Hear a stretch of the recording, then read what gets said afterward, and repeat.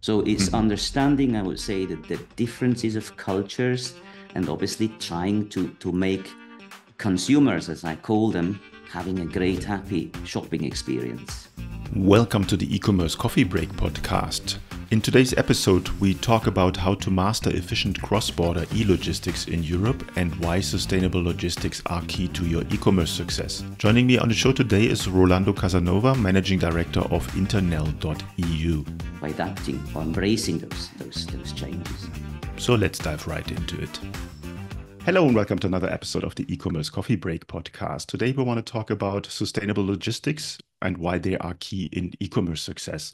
Joining me on the show today is Rolando Casanova. He is the Managing Director of Internel.eu, a leading e-commerce fulfillment company. With 25 years in logistics, Rolando's career spans from hands-on experience in Uganda to leadership roles in European pharmaceutical operations. As a consultant, he has helped over 250 organizations optimize their supply chains, and today Rolando focuses on driving innovation and sustainability in e-commerce logistics, serving more than 100 clients across the European Union. So let's welcome him to the show. Hi, Rolando. How are you today? Thanks very much for welcoming me, Klaus. I'm fine, thanks. Everything's great here on that end. Rolando, let's dive into logistics. In Europe, there in the EU are more than, I think, 27 countries or something like that. So it's a lot of countries, a lot of border crossing going back and forth there. For merchants that are coming from the US and want to start selling in the EU, that might be a bit of a hassle now dealing with a complete different market. Can you walk me through the biggest challenges that you see online business face when expanding into cross-border European markets? Sure. I think there is one myth that happens when people try and conquer Europe. They believe that we are one country, the European Union, and we are not. Obviously, as you said before, there's 27 countries, member countries there. And there's 27 different, I would say, consumers who have their preferred carrier, who have a different VAT scheme, who have regionalized West or Eastern Europe, South or Northern Europe, different expectations. When they buy online, what would they like to get? Who should be delivering the parcel? How? What payment methods should they use? So there is a lot of, I would say, differentiation here. And what we see from our customers when they come and want to conquer Europe with us, that we do, and that's obviously part of our service, help them to understand that the person in Italy demands another service, is happier with another service than, for example, a person in Austria or a person in Poland, right? So it's Mhm. understanding, I would say, that the differences of cultures and obviously trying to make consumers, as I call them, having a great, happy shopping experience by adapting or embracing those changes or the things they need, right? Mhm. As a fulfillment provider, you just mentioned the different countries, people have different expectations on payment, on how they receive it. How do you support that? How do you consult your clients in getting the right solution? Well, what we like or what we do first, we have a research team in-house, and we're actually looking every year how the EU, the major, not everyone, not 27 states though, but at least how the major 12 or 14 markets develop, what consumers want, what's the new trends, as an example, ecology or the payment methods. And what we do throughout the year with our logistics team, we're trying, obviously, if we see a trend that we feel is adding value to the customers and to our online traders and their offering, we try to embrace that trend. That means there is sometimes throughout the year, for example, the case that we change a carrier. And that's not because he's cheaper, the carrier, or he's because he may have much more offering, for example, parcel locker stations. That is now very hot in Europe, whereas in some countries, the carriers don't have that. Or we may see that there are other payment methods. I can give you, for example, an example. If you look at Northern Europe, no one wants to pay cash on delivery. Obviously, which online trader would like to have that? No one wants it. It costs money. Also, we as an e-fulfillment house, we don't want to have it. But it's a fact that the more south and east you go, you have Greece with about 45% of cash on delivery rate. You have Poland 30%, Czech 22%, Italy still with around 20%. So you need to think when you come to Europe, do I also want to attract those 20% or I just want to turn them off because that's the way they like it, whether we like it or not on the selling side, right?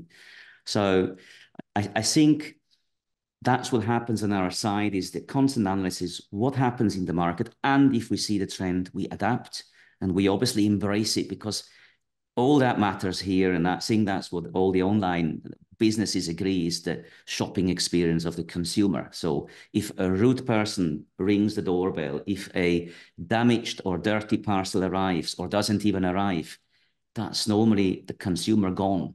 He, she will not return or will leave a 1-star mark. And I think that's in principle, the last mile done by the online trader or by companies like us is actually the first contact of the customer with the e-shop. Apart from seeing the product online and getting it obviously purchased through the cart, it's the physical arrival that is, it's like you walk in a shop. You walk in a shop, in a good old time brick and mortar shop, and the shop is nice and beautiful. That's what is online as well. And then you may have a rude or an unfriendly shop assistant. That spoils your shopping experience. And that's pretty much the same when we have customers working with us, and we would, and obviously we don't, but when you have a dirty parcels coming, or a problem with payment terms, but you can't really, the person can't really pay by credit card at the doorstep as he or she would like to do.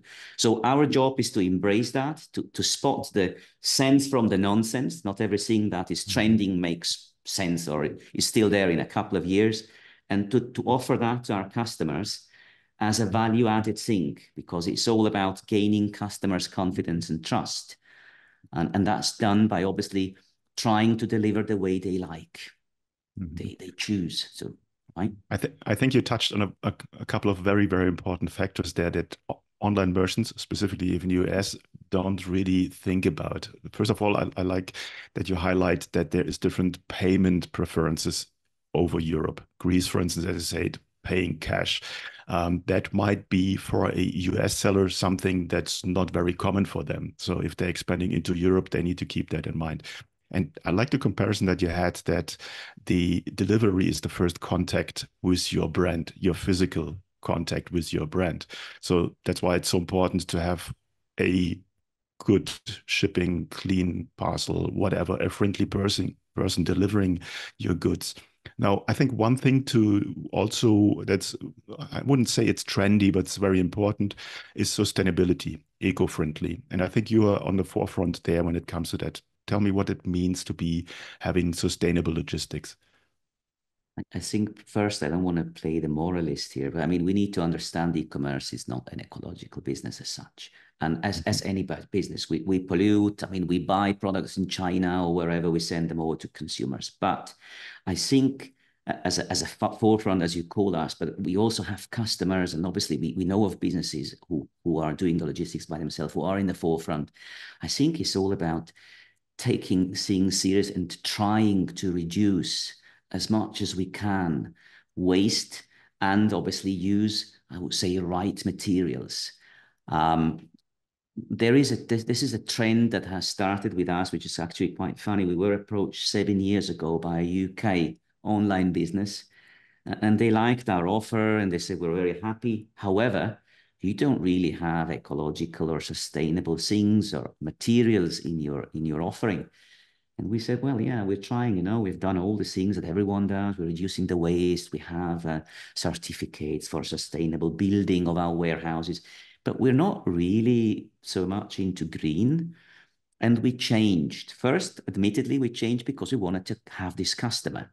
But as we realized, we were diving into what it means to source different materials, to test them, to spare, I would say, the planet of plastics.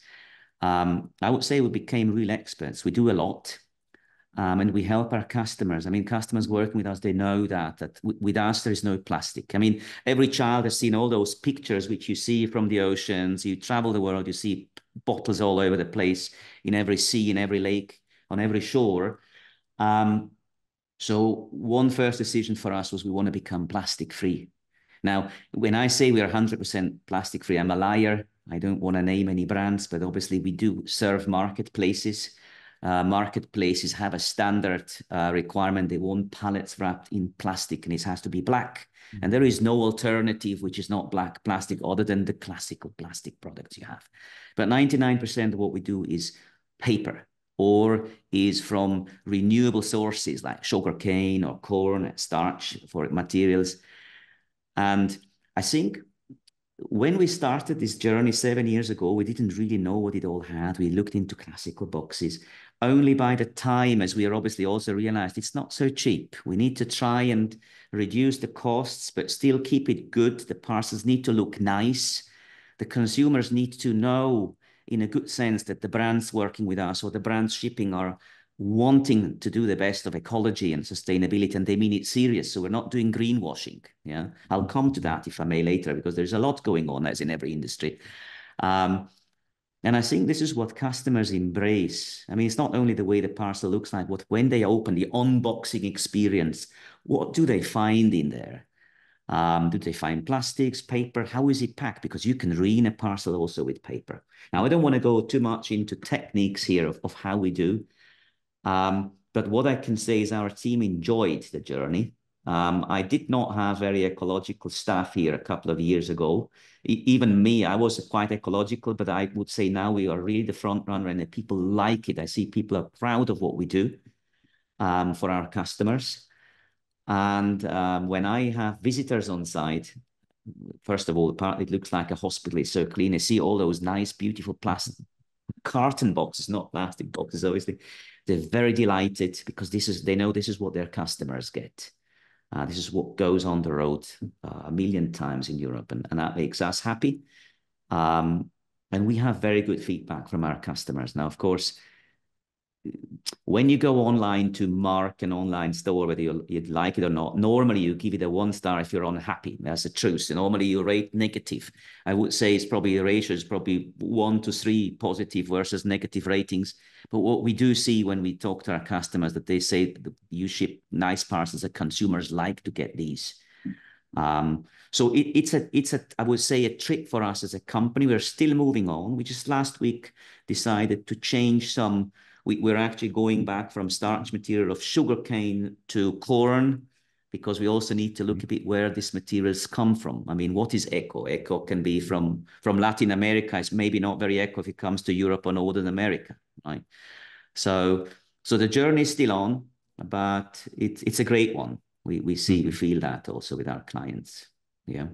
I think that gives a very good overview that a 3PL partner is not just a shipping company. It goes far further than that. And obviously, being eco-friendly, being sustainable can be a huge part of your marketing strategy in being an online merchant. Now, you also have distribution centers and for the last mile regional centers. Tell me how you put that into place, that the delivery is fast and also eco-friendly. Well, first of all, we try to avoid airplanes. I mean, there is always an option to have express deliveries, and we all know this goes by air. And there are, I would say, that road deliveries, that's the most ecological, if we can talk about ecology here. And it's the speed. One is 1 day within Europe, the other is maybe 2, 3, 4 days, depending on where the country is. So one thing is I would say financial thing. When we go out and we negotiate with the carrier, the sense of our regional centers mainly is to have national freight charges. Now, I can give you an example. If I send a kg parcel from Poland, as an example, to Spain, I may pay around 10 euros. If I, however, with the same courier, it doesn't matter which it is, the same person rings the doorbell in Spain, if I ship this by road, but then later on through the regional hub, which we have with a national courier, again, same person rings, I can do it for 4 euros. Now, that's the price we give to our clients. And that means actually that ecology is not expensive. It does not, it's not, this is a myth that people say, yeah, we can do ecology, but it costs $2 or 2 euros more. It doesn't. It may cost 10 cents more or 15. So if you do send a parcel or a shopping order out with $25 or euros of value, the 15 cents is not really anything that makes us poorer. So the hub strategy is to try and ship locally with local carriers, and to avoid air. Now, sometimes we have the cases someone wants it very quick, so we don't have any options. But obviously, our standard message is say, dear client, we can do that. Obviously, we're talking to the online merchant here, not to the consumer. Please bear in mind it costs 3 times more, it really does, but it's also, well, not the most ecological. We're not teachers here or professors to tell them what to do, but we'd like to sensitize them that it all has a price, right? So that's, I would say, pretty much the structure which goes on the road. Can't offer train. Train is definitely nothing that I would say is developed in Europe when it comes to freight trains or freight transfer of parcels or pallets with parcels into the different countries. So it does go by road, it does. Yeah. Now, you have consulted hundreds of organizations and brands coming into Europe. Talk me through the typical consulting and then onboarding process to get them started in Europe. Well, first of all, obviously, is the analysis part, where we look at what the customer wants actually, which market he, she, or which market the customer wants to develop. Because there are some ideas to develop Europe as a whole. It doesn't work. You need to set a foothold somewhere in an area, whether it's in the central Germany, north, east, whatever. If you have a highly innovative product, you may start in the Nordics, where people are very they're very advanced, I would say, technologically. If you have a product which is, would say, rather a fashionable item, you start in the south. So we look at a bit what's the product the customer has to try and set with the customer together the standpoints of where is the main distribution site. Then obviously we do have 2 distribution centers. We try to make a structure for the customers to define what services, how fast it has to be. When we are there, we make together a plan of when we roll out with the client in each market. And that's then pretty much fast when we have the plan per country and when we have defined, and that's what we were talking before, the packaging material standards. There are customers who say, I have branded materials. Yeah, I mean, of course, I have my own brands on it, and we source that too. Of course, if we can, always with FSC certification, recycled paper, whatever.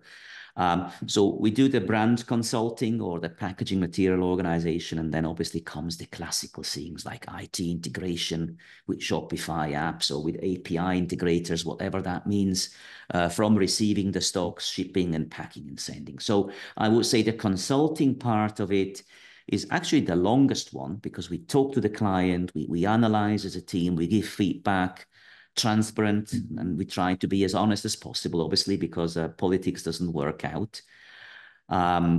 We also sometimes we have sometimes clients who come with shiny eyes, they're like, they see that they are going to sell multi-million dollars of products here in Europe. And sometimes we are also those who say, look, we're not seeing it so rosy. That's probably politically not correct, but it's to avoid and say, well, maybe you want to drop that product. Maybe you want to come into that. Maybe this product is not good for this market. And that's not because we're the gurus of marketing. That's because we're shipping 10,000s of parcels and we know the return rate. We know pretty much which market excel first. So consulting part is probably around 2-3 weeks. And honestly, the whole integration part from the moment we have the products is going to be 10 days, 12 days. That's very fast. But it's important that someone who starts to work with us or another fulfillment house is like a partnership. You need to like each other. You need to understand each other. Both parties need to believe in their product. So we need to believe in a product of the online merchant, and the online merchant obviously needs to believe in our product, our service, and say, all right, these guys, they know what they're doing. They're not just talking rubbish, but they get the job done. So once this part is over, the service part is pretty easy. I mean, there is one thing that I shouldn't say this in that podcast, but there is a myth here about logistics as well. Logistics, e-logistics or e-fulfillment logistics is innovative. It's not. We are doing the same as we did 20 years ago.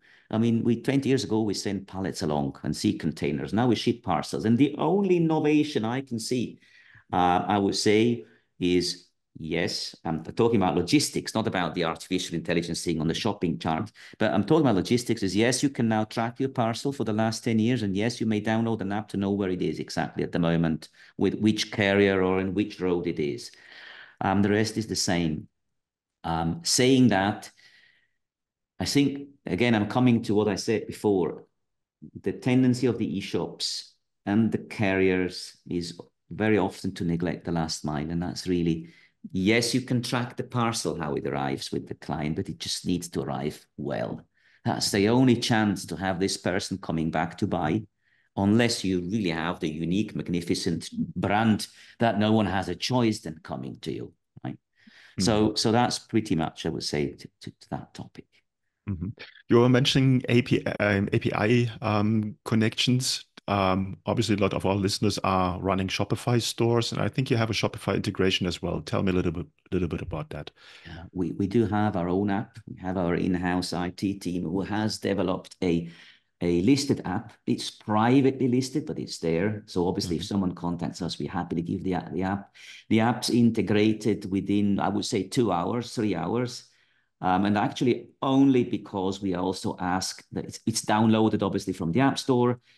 And normally our IT asks the customer or one of their team members to make a couple of test orders extra, Mm-hmm. to do wrong orders, to give a country that we don't serve, no Nepal or anything that we are not reaching, or to make by purpose mistakes, because obviously the app gives feedback on orders, on the order status, and that's it. And normally after those 2-3 hours of testing, we're ready to go. Of course, we then need to book in the products, which is done in-house, and within 24 hours, the customer can go live. So it's a Mm-hmm. very simple thing, and the app normally works for non-technical guys. Even I was able to do it, and I'm really absolutely the opposite of any. I don't understand techniques. I even struggle sometimes when I look in a Shopify in the Shopify system, which our IT shows us. But so this is easy, and everyone can do it, even me, right?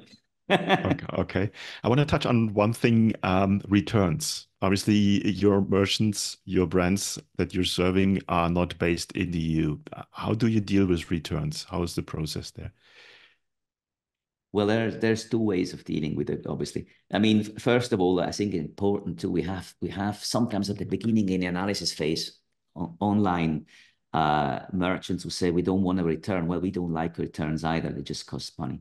But I think it's important not to try and stop the return in a I would say cheeky way, by not enclosing any return labels or return information, hoping that the client maybe, or I want to return, it's a pain to get it out of the internet. I'm not doing this. So it should be also part of the shopping experience that if someone really wants return, he or she should be able to do that easily. So that means all parcels we have, they have return instructions in. Actually, I have to be careful not to tell a lie. I think it's 22 languages. So first we Mhm. took the language, and this is our system doing, we took the language of the consumer, because not everyone does speak English. So there's 22 different ways of how to return. Obviously, they're either returned to our regional hubs, which makes the returns cheap, or they're returned with a label. So the consumer just adds the label and obviously hands it into the local, whatever, courier, post office. So that's easy. Then they're collected in our hubs, and they all come together in two places in Europe, in our two distribution centers. And that's usually a process that takes about, I would say, 2-3 days, where they're opened, qualified. And of course, if we can, our team will make the return sellable again. We have many customers who give us, obviously, or they store with us replacement articles, replacement packaging material, components. So we'll bring it in. We will test the product if it's an electronics item, to see if it can still be done. And obviously, if we cannot make it happen, there are, I would say, pragmatic ways. We collect the returns, and then it's the customers who tell us what to do. Some say bring it to recycling if it's about electronics. Some sell it to wholesalers who buy tons of electronics or even clothes. So we pretty much do what the customer wants us to do. It's usually a pity if we have to destroy, but obviously when we talk about, I would say, cosmetic dietary supplements, we have to destroy them. We do have on site recycling containers for these materials where recycling companies come and dispose of that. So our main focus obviously is to avoid the return, and if we can, to bring the product back in shape for another sales. I'm not able to tell you the percentage because it will be just a guesstimate of what we are able to save. But I would say the majority of the returns can be reused if they're done properly. Mm. There's just a small fraction that really goes to be eliminated, disposed of, or whatever. Okay. Now, let's assume I'm a brand outside of the EU, I want to sell into the EU. Is there any kind of homework that I need to do before I approach you, before I can get started? Yes. I mean, we also have we have information for, I would say, non-EU retailers. So it doesn't matter if someone is from the US or from the UK or from Japan.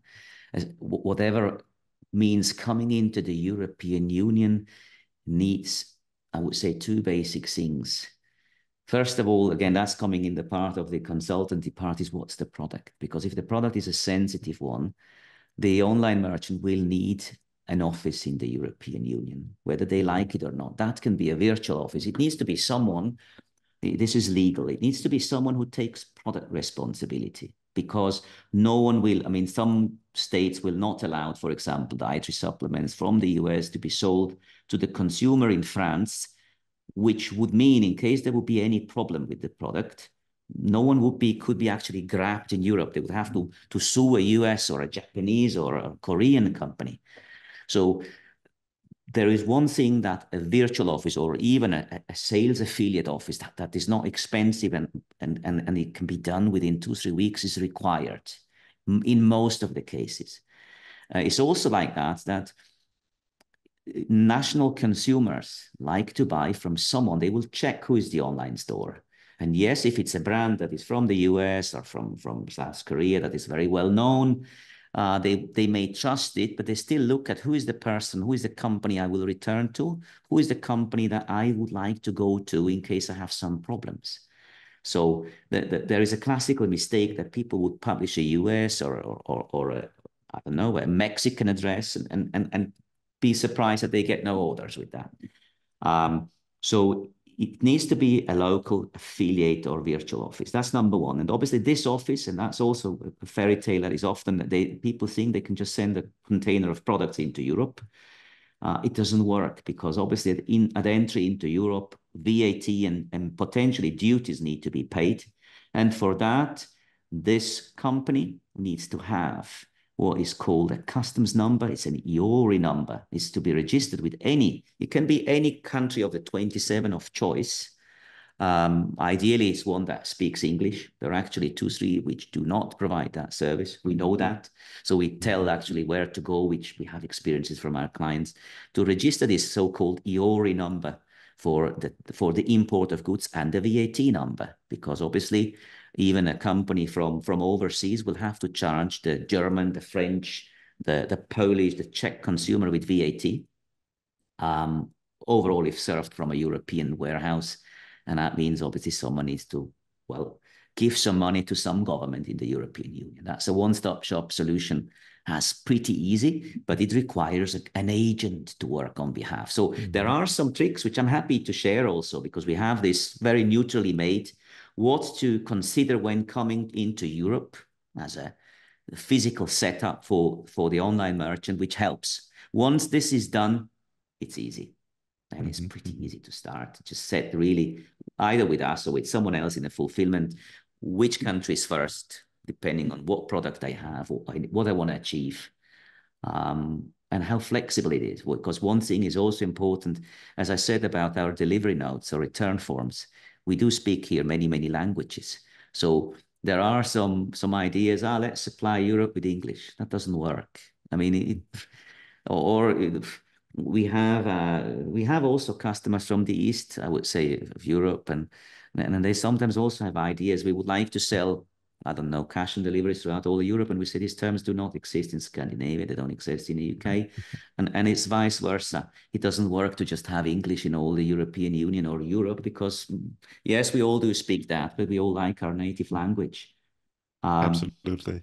So that's pretty much the hint, and we're happy to provide that, obviously, to our customers. Okay. That shows me that you're doing much more than just shipping. It's a very complex process, and it's very important to have a very skilled partner on your side. Tell me a little bit about your pricing structure. How does that work? We have actually two structures. We have, I would say, the highly innovative, which is one price for everything. And that means we say it depends obviously very much on the product. If an online merchant has moving stock, and moving stock is stock that moves, I would say, at least 4 times a year, at least the majority of the items. We have a one pricing model. It says this is your price for the receipt, storage, the pick and pack with ecological materials, excluding the freight, because obviously that depends how heavy is the parcel and where it goes, including return handling. So there is one, and the only trigger here is how many orders you have. Is it 500? Is it 5,000? Is it 20,000? Obviously, the more cars I buy with the car dealer, the better my price. That in terms of the volume. We have a second one, which is for the products, I would say the classical products, giving you textile and as an example, where you don't really know how that's going to work out, or where customers, online merchants, they buy overseas. They have to take a couple of container loads, so it's clear they don't want to do that every month.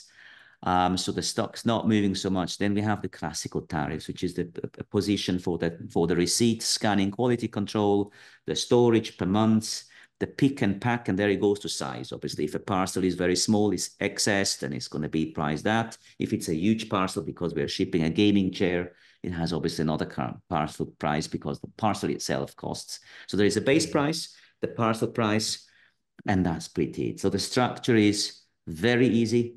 I would say within 15 minutes, the max, everyone knows what they pay when they work with us. Okay, now that sounds good. Before we come to the end with our coffee break today, is there anything that you want to share with our listeners that we haven't covered yet? I would like to invite you to come to Europe. I'm still an enthusiast. I mean, we do have inquiries, on a daily basis. And as I said a few minutes before, sometimes they're a bit funny because the products are an idea of someone and they don't have a lot of potential. And we know that. And it's hard to tell this customer, hey, we're not really believing what you're doing. But there is also a part that is scared, that may have had experiences in one market in Europe. Many overseas company, for example, they had a headquarters in the UK.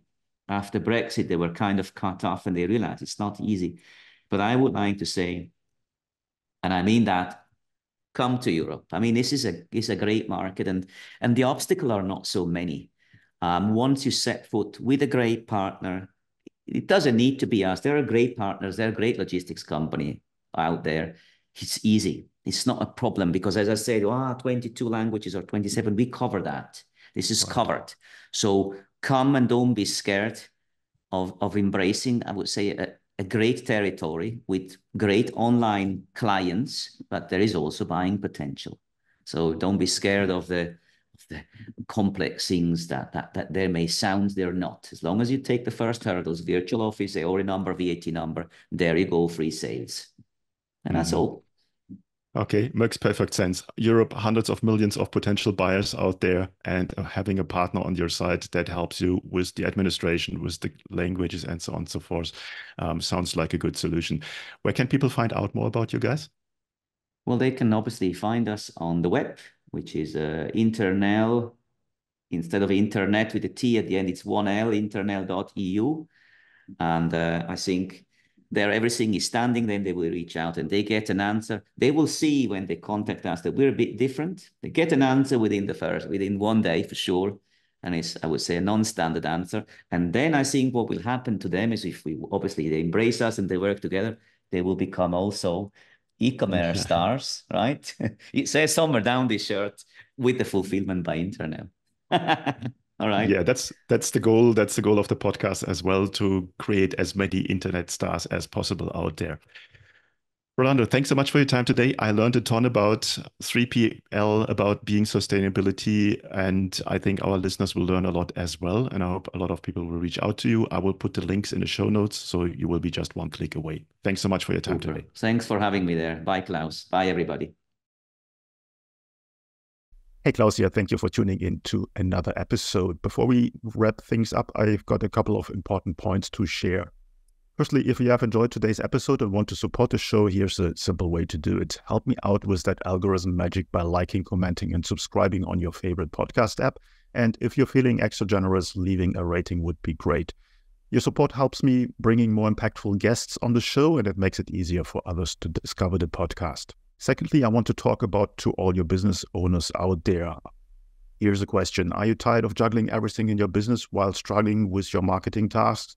fed up with hit and miss experiences of hiring freelancers or agencies that don't quite get your vision.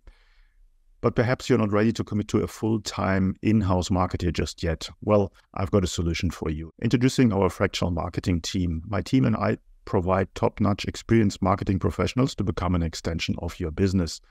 Not only will they save you up to 50% on cost compared to traditional hires, but they also take care of all this time-consuming, repetitive and complex marketing tasks that have been holding you back. And this way you can concentrate on what truly matters, the core of your business. To learn more about how we can help you to scale up your online sales with a fractional team member, head over to our website, smart-ecommerce-marketing.com, or reach out to me directly and I'll get you the details. You will find the links in the show notes. Thanks for being a part of our podcast community, and remember, your support means the world to me. Until next time, see you then.